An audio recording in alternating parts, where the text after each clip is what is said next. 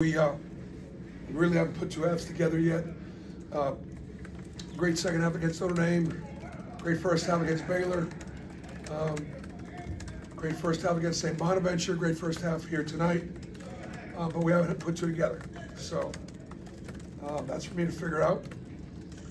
13 assists, 1 turnover in the first half, 12 assists, and 5 assists and 12 turnovers in the second half. So I'm disappointed, but I wish I was surprised. I'm not. All right, questions? Berg, and then I'll get to everybody. Just changing up the starting lineup tonight, 2 point guards. It was just had to do with some in-house stuff. Has nothing to do with anything else. All right, Mike. Coach, we just talked about the lineups today. Yeah. So you had some different lineups going on. How much do you think that maybe attributed to the flow of the offense in the second half? I don't think it had anything to do with the flow. They scored 39 points in the second half. We sent them to the line 13 times. It was only 4 in the first half. The defense was front of our bench in the first half. We were obviously flying around and doing what we needed to do. And once again, our second half defense dropped off. The second half offense, we just again 13 assists and 1 turnover, 5 and 12. What kind of playmaking are you making? Guys, a lot of guys settle for real tough twos when they just didn't make the extra pass. Jacob in the middle. Bruce, in a game like this where you're up multiple, double digits throughout the game, it's not always going to be like that, especially in SEC play. But how do you keep the guys engaged, and how do you kind of teach them in these games? There's a certain number you got to get in order for that win to be a quality win. We were very close to the number. We didn't quite make the number. So a 30-point win when you're supposed to win by whatever you're supposed to win by, we didn't meet the mark. That's why you're going to see teams playing for 40 minutes now. They keep playing.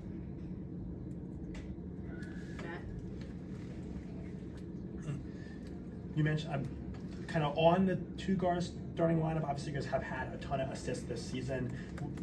I think you assisted like 7 of your first baskets in a row. I think 10 of your first 11.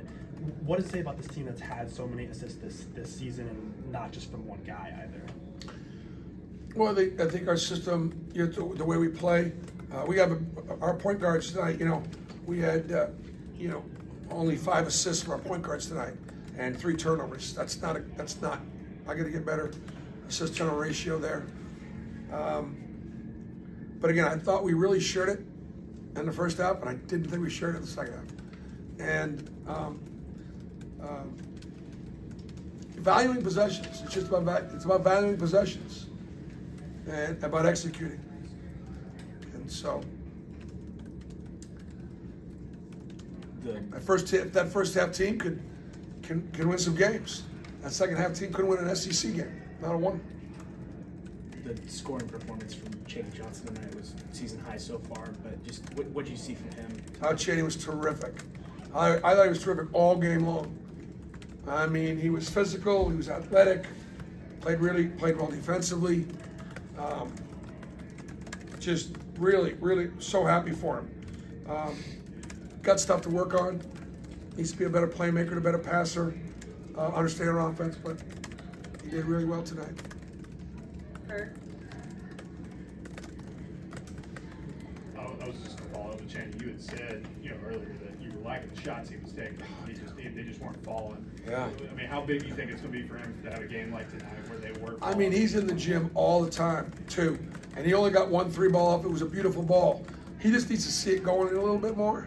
But those are all great shots. And there was a time or two where I wanted him to take the ball to the basket a little bit more rather than settling for the turnaround fadeaway. Doesn't matter, you can turn around and shoot a jump shot, but you can still turn around and take it to the basket instead of fading away. But man, I thought he was really good. Last question, Mike. Coach, one of the things the players have said about you is that you coach every player with the same energy. They get the same energy from Coach Bruce Pearl. At the end of the half, the second half there, you're doing some hard coaching. Was that a carryover from what you were seeing in the second half, or what was going on there? You know, Mike, it just, we got outplayed in the second half by 3. So, it's, you know, obviously I'm not okay with it. Thanks.